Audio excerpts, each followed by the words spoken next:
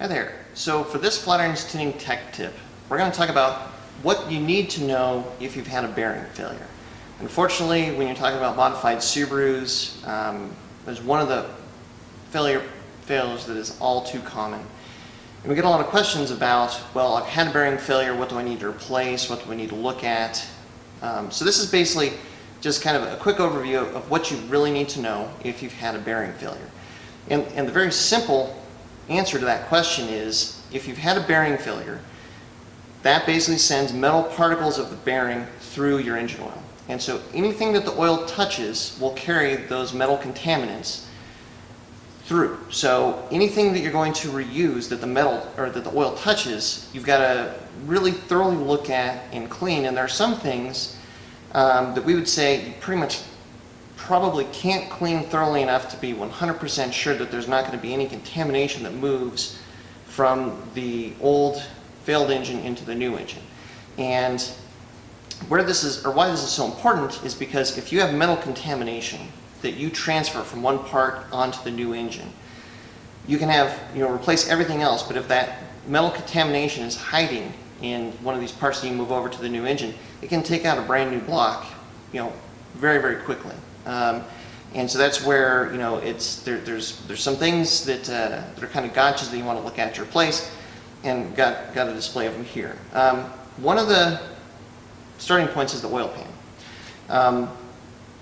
Generally speaking, I would say this is something that can be cleaned out and reused, but it's not something that can just be quickly moved over to the new engine. If you're going to reuse an oil pan, you've got to be 100% sure that you can get underneath the baffles and everything to thoroughly clean it, again, so that none of that contaminated oil will transfer into the new engine. If you're not 100% sure that you can clean this out thoroughly enough to remove all contamination, then replacing it would not be a bad idea. One of the most common things that's overlooked that we recommend to people is this. This is an oil cooler. So if you have an STI, you have one of these. The Legacy GT turbos have this. The WRX only had them from 02 to 07. Starting in 08, Subaru actually removed this on all the WRXs. But this, both oil and coolant flow through it, and where this is located, basically this is the side that goes to the engine block. Your oil filter goes right here.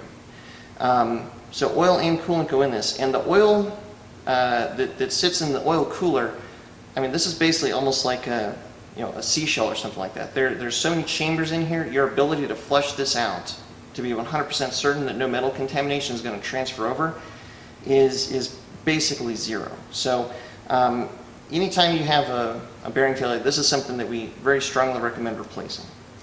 Another thing that often goes overlooked is this. These are your AVCS solenoids. So if you have a newer turbo car or a 2.5 liter turbo car, you have these solenoids that change the cam phasing. But again, oil flows through the heads, goes into these solenoids, and these are somewhat difficult to clean out. So again, if you're not 100% sure that you can clean these, they would need to be replaced. The other one that has come about more recently and is probably one of the more overlooked are the AVCS pulleys themselves. So the AVCS lines, they're hollow lines. Getting those cleaned is usually pretty straightforward. But like the camshafts are going to be reusing the camshafts. Those would also need to be thoroughly flushed. But where that oil goes is into these AVCS pulleys. They look like they are very easy to clean, and it turns out that they are not. You can remove this plate to get to the actual mechanism that changes the cam phasing, but reassembling this, it turns out, like Subaru says, this is not a serviceable item. It turns out reassembling these is not very easy at all. If it's improperly reassembled, what can happen is it will actually bind up on the cam, and it will cause an AVCS failure code because the pulley is not able to change the phasing properly. So this is something that if you have a bearing failure, this is something that we recommend replacing pretty much every time, unless you can find somebody that can actually properly rebuild these, which is another trick. So again, just to underline, if you've had a bearing failure, the ultimate thought process has to be, anything that the oil touches, if you're going to reuse it, it has to be cleaned thoroughly to the point where you're 100% certain that no bearing material is going to transfer into the new block. Other things to consider are the turbo. Typically if it's a journal bearing turbo especially, that can be flushed with oil to the point where it's clean. ABCS lines, as I mentioned. Cylinder heads. If you're going to be reusing a cylinder head, make sure you're working with a good machine shop that can thoroughly clean those cylinder heads. It's not enough to just put a cylinder head in a hot tank either to clean it. When Subaru manufactures the cylinder heads, they actually drill through the casting for the oil passages, and then they put caps on the ends of those.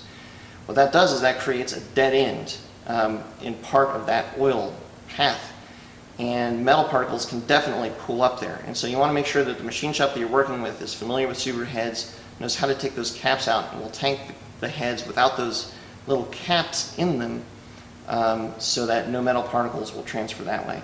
And that's pretty much it. So again, it's just remember, if you're going to reuse anything with oil touched, you've got to be 100% sure that none of that bearing material is going to transfer over.